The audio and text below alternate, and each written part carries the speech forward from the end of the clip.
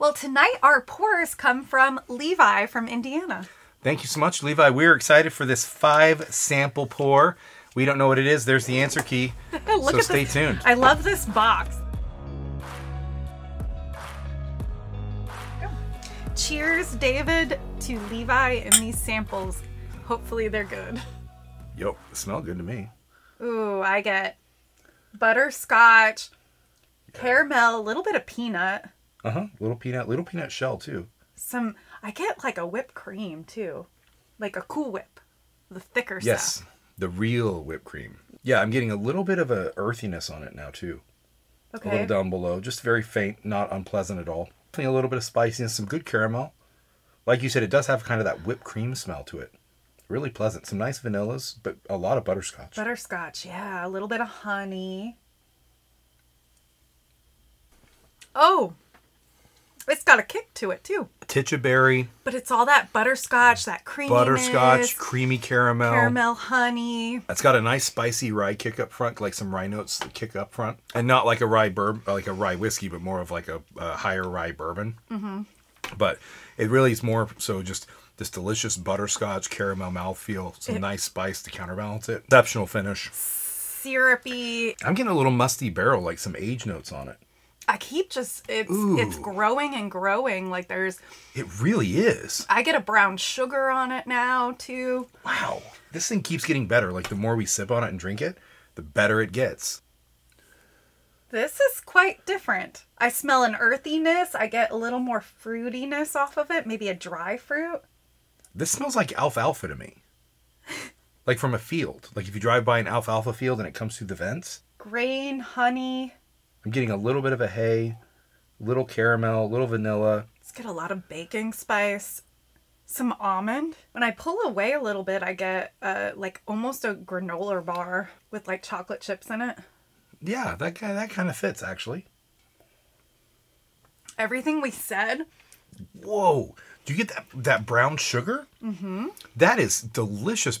This on the palate is fantastic. The nose was, I don't want to call it skunk bourbon, but it was not good smelling. But the palate on this thing is really good. But I still get a musty barrel on it. A little bit of honey. That granola bar's there for me too still. Yeah, I'm getting a little bit of a grain.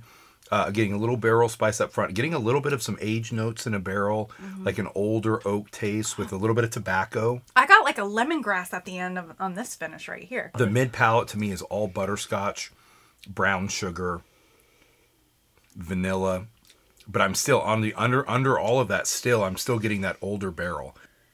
This smells like cinnamon, like a coffee cake. But this coffee cake has a frosting on top. Coffee cake, a little bit of cream cheese frosting. I'm getting a little bit of a clove. Very, very faint, like barrel must. It smells pretty pleasant, but it's really different in some ways. Coffee cake. Or like my creamy coffee. See, I get a lot of cream in my coffee. I don't get coffee. I get coffee. I get a lot of clove, some baking spice. I get some nutmeg. I get a little bit of almond. Almost like a little bit of almost like an almond brittle. I got the almond. There's like a peanut brittle, almond brittle kind of thing going on. Which is kind of plays with the butterscotch a little bit. Lots of vanilla on this one. I'm getting a really interesting earthy smell on that one, or earthy taste on that. It's not like dirt or anything. It's more of like, it's some kind of a plant. Like this very earthy plant taste at first. Holy fudge. What is this? Yeah, this is... Fudge is a good word for it. I'm getting a lot of like spice up front with some chocolate and fudge notes, like you said. It smells really interesting. It's not super desserty. I'm getting much more of like baking spices on it. I get grain. It's grainy or wheaty or... Yeah, I do get a little bit of some graininess there. I could see that. Oh, that is like a wheat field with some berryness. Wow. That's like nerd raspberries covered in caramel with a little bit of spice, lots of proof, amazing mouthfeel. A caramel cheesecake covered in bitter blackberry sauce or raspberry sauce. Sauce. Like a bitter sauce. It's not like an overly sweet. It's a very tart sauce. I'm even getting graham cracker crust of a cheesecake on this thing. Talk about just like a traditional, amazing bourbon smell. Man. Like some of the other ones had like interesting, unique. This is just like straight, wow, I'm a delicious bourbon. A cinnamon roll with vanilla frosting and butterscotch. And I get delicious. I get a weird, not a weird, but like a fruit smell, but it's very, very faint, and it's not like I can place it right now yet. Yeah, it's actually like a dehydrated, like a mango chew. Do you get that warm coffee? I'm getting coffee, mint, baking spices, a little graininess, but it's not like a traditional cereal grain. It's more like a fresh oat. It's got a great mouthfeel. You can tell there's like a lot of quality in this one. There's something about the palate I'm not in love with. I'm getting some earthiness. The syrupy mouthfeel, the mouthfeel on it, the chew of it is flippin' amazing. Really good cereal like Cinnamon Toast Crunch. I can see the Cinnamon Toast Crunch. Did you get the milk too? Yeah, milk, a little Count Chocula, and some Frosted Flakes. I'm not being funny. I'm getting clove, titch of a white pepper, touch of salt.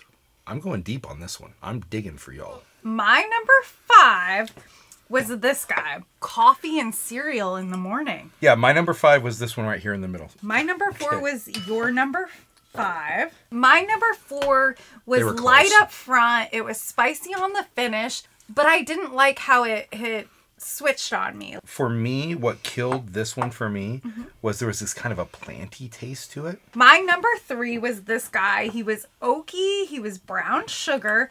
Still really, really good. This is my third place one right here. So my number 2 was this guy.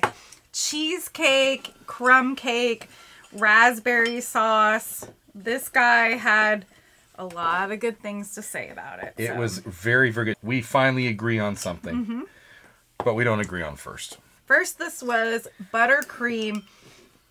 So complex, so good, warms your mouth, just makes you wanting more. My first place, I thought, was the best balanced, the best mouthfeel. If you combine oak notes, like aged oak notes, with brown sugar, you'll win. It's fantastic. Whatever it is, I'm just saying, if I can get a hold of this bottle, I want to buy it, and I'm going to drink it all the time. Okay, Levi, we are opening up the results. Wow. I almost bought it when we were in Florida, but I didn't. What is it? I'm not telling you yet. Not until we get here. But I'm completely regretting not buying it because this is absolutely delicious. My 5th place was this guy. Okay, that is a Knob Creek single barrel bourbon world pick. Wow. It is almost 11 years old, 10 and a half years old, something like that. 120 proof. So C is an Angel's Envy store pick. Big red liquor barrel, 110 proof. Okay, so I haven't had very good times with Angel's Envy. Neither one of us have loved Angel's Envy in the past. And again, these were actually all good picks. Like Store picks are usually the best, though. I'm finding that store picks are better than the single barrels or the standard small batches or the standard releases. So support your local store. Buy those store picks because usually they're better than the regular bottle. Your third place, which was my first place, was Yellowstone 2022 limited edition, 101 proof. So, David, let me ask you about Yellowstone. Do we have anything? We have some Yellowstone. We have the regular 93 proof one. I see it over there on the shelf. And then we had a store pick that went bad on us. I literally, remember when I was in Total Wine and More in Florida and you got mad at me because I just was in there for so long. You're like, I got to give you a time limit from now on. I literally had a Yellowstone 2022 limited edition in my hand, walking circles around, trying to decide if I wanted to buy a couple of different other bottles. How much was it, though? 123. Oh, wow. Okay. So I put it back on the shelf, didn't get it, and totally regret it. All right, D is New Riff Single Barrel. So in Florida, I found a store pick of New Riff bourbon, 105 proof, and that's what we had in the hotel room, and that's what we kept going to. We wanted to stop drinking cocktails at our hotel bar just so we could go drink this New Riff. This New Riff is so good. Yeah, so this is a big red liquor barrel, 110 proof. My second place one is a New Riff. I I'm telling you, new riff, both bourbons and rye. It's my new thing. It's a thing. It's a thing that the bourbon world needs to be careful, because New Riff is in Kentucky, right on the border of Cincinnati, right across the river from Cincinnati. And they are killing it. The Balboa rye we have over there, it's a young rye. Tastes freaking amazing. This store pick is barely 5 years old, if that. It's 4.5 years old. I feel like you should have gotten a second bottle while you're there. Because we, like, almost creamed the first one. I literally shipped the bottle home and it had this much left in the bottom of the bottle. We wanted to make sure we had the bottle. Because I wanted to do a bottle kill on it and talk about it, because it was so good. It was like 5 years and 1 month. Jamie. So what's my number one? What is that? Your number one is know that. 2XO Phoenix Blend. This is Dixon Dead Man's Blend, 104 proof. People are talking about this bottle online. I've seen people talk about it. Levi Complex buttercream, so good. Was my third place, Jamie's favorite, and it is an exceptional bourbon. My notes were really good. Buttercream, really good. Light, nut, and berry. 4 out of 5. And again, remember, for me, first and second were kind of a toss-up, which would be the Yellowstone and the New Riff. The Yellowstone, I think, is the most expensive on the table by far. That's really interesting. Which was my first place. But the Dixon's was third, and a clear third to me. But absolutely delicious. Fourth and fifth, these ones were both delicious to me. One of the things that's really impressive to me about this blind is that they all have very, very similar flavor profiles. And, I mean, obviously there were differences, but there was a lot of similarity. So, Levi, great job in putting together a blind that really tied some interesting things together. The other thing that really stuck out to me was these drank way better than I thought. I mean, when I look at the list versus what we tasted, I thought was much older and more special and rare. And that's not to speak down to these, because these were absolutely fantastic.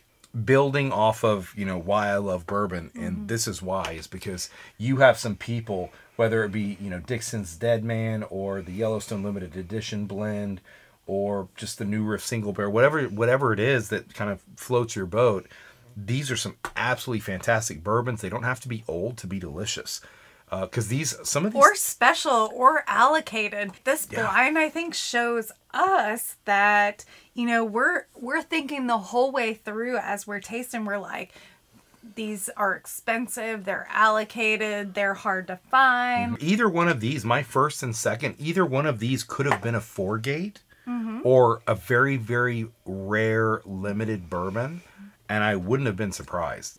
Don't sleep on your store picks. Support your local stores. Yes. The Yellowstone 2022 is right up my alley. I missed last year's bottle, and I heard mixed reviews on it. This one is totally my palate, so I'm all over this one. On December 8th, we're doing a charity live stream on Whiskey Row for Make-A-Wish. Yeah, so check us out, Make-A-Wish, December 8th, 9 p.m. Eastern. Go to whiskeyrow.shop. Go to the latest blog post. We have a list of all the bottles we're giving away, and I'm about to update it with another 6 bottles in the giveaway. So it keeps growing. People keep donating. It's a super great charity that we're supporting, Make-A-Wish Foundation International. Money goes straight to them through GoFundMe. If you guys like what we're doing here on Beyond the Road, please subscribe to the channel. Smash that like button if you enjoy finding special bottles at your local store without having to hunt like crazy. Thank you all for watching. We'll see you next time. Pretty awesome. I hope he doesn't want his box back. And this, what is this fumble jumble right here? David, what is this? Those are my notes. This is David's notes. Wait, that's the wrong competition you're showing him. These are that's this competition. And we have more than one competition on this thing. This one's just perfect. This one is probably an Old Forester. Young, but wanting to be aged. Like it has that motivation. Ivan, or Levi. Hold on, let's start it again. Ivan Brevemovich. Thank you, comrade. I'm a changed woman. You are. I look on the outside like the same person, but I'm a changed woman. When we go out at like to a bar, Jamie, instead of looking at cocktails, she's like, do you have a 1910? And if they're like, yes, she's like, I'm drinking it.